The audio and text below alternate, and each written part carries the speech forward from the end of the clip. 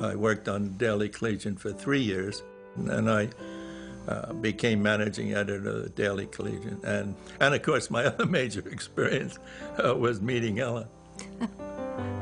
The demands on the assets of the university and the budget are great.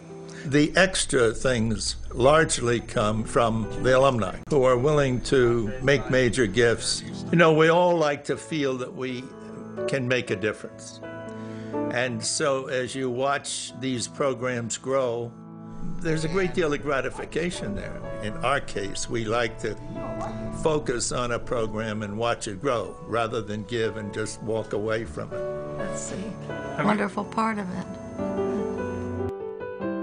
I was very pleased to be selected in 1999 as the first holder of the Larry and Ellen Foster Chair. They are making a contribution to another generation of journalists, public relations folks, and film and video that we teach in the College of Communications. Endowments enable the college to broaden its offerings to students.